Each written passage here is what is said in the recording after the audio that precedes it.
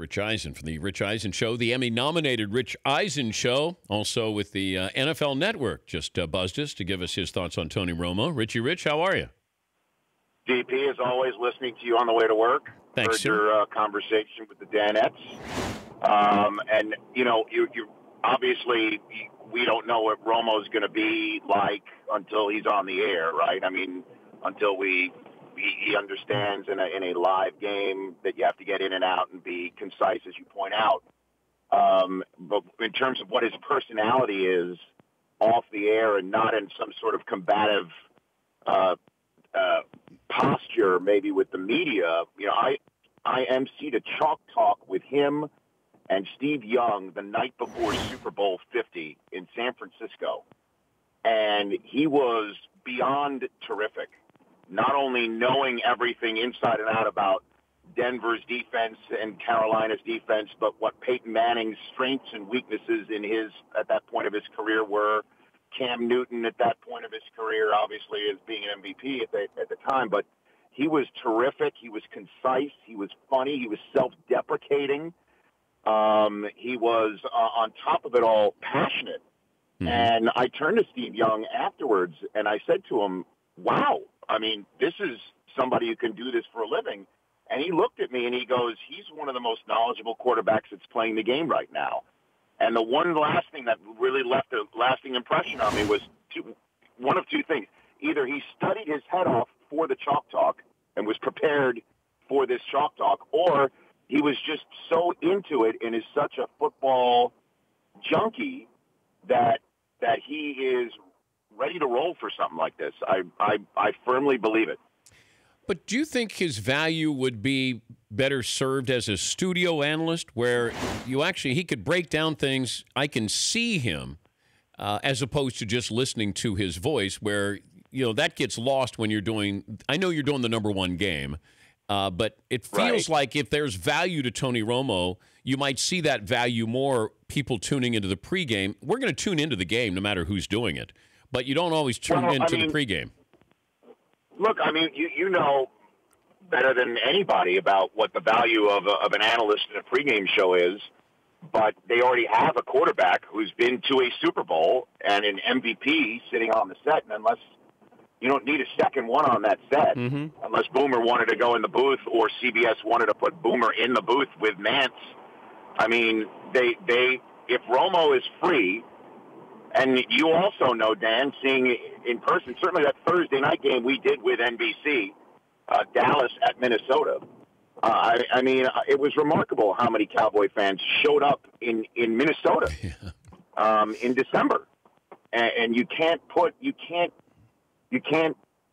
discount how popular Tony Romo is. And if they wanted to replace Phil, if that was something they considered was an issue in their number one booth, and Romo is free. You know, obviously it's going to take him some time to get his chops up to be a number one game analyst, to be in that live action. But I mean, he was confident. His voice was, I mean, all of it. I turned to Young and I'm like, this guy's ready to go. And he fully agreed. I mean, and that's obviously just at a social event at a Super Bowl night, but I'm sure CBS must have saw something like that in him. Do you have a problem with him jumping the line? No, that happens to everybody, doesn't it? At some point, and what are you going to do? I mean, would they put him on the B team or C team? I mean, I don't know. Maybe he's rotten. Do you think that we'll be sitting here a year from now talking about that Romo won't have an opinion, he won't have a take, that he can't get the words out? It's a horrible watch. I would go the other way. Yeah, I would say that he's going to be really good. Yeah, I think he'll make the transition. I think my only concern was, you know, how much pressure is attached to that first game, how he reacts to that. He doesn't second guess himself. It's like playing quarterback. You know, you're never going to be ready for the game until you get into the game. And then once he gets it, the game will slow down for him just like it did for him as a quarterback. He'll find his spots. I'm sure Troy Aikman will give him some advice. He'll do his homework, and Nance will set him up nicely. So I don't think that that's going to be a big deal. I think the bigger deal is if I'm hiring Tony Romo, at what point do I worry that somebody calls him and says, hey, such and such just went down with an injury, season-ending injury. We want to know if you want to play. And I think that that'll happen this year. Oh, that's true. And he didn't shut the door. I mean, he gave a very Jordan Farvian type response to the percentage of his retirement possibility. And, you know, and obviously if he's got a Cowboy game, that's going to be something he's going to have to address to a fan base that's tuning in to watch the other team play. You know, and you couldn't have hit the nail more on the head that many people come out of football or whatever sport they're playing and think it's very easy to just talk about it. Yeah.